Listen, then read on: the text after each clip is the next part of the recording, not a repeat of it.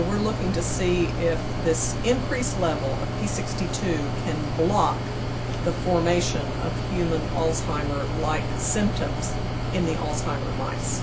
In individuals that have Alzheimer's disease, individuals that have died from Alzheimer's disease, the amount of P62 in their brains is actually quite low or even non-existent. So P62 might actually be a risk determinant for individuals to later develop Alzheimer's disease with increasing age. I really see two potentials. One potential is a screening potential.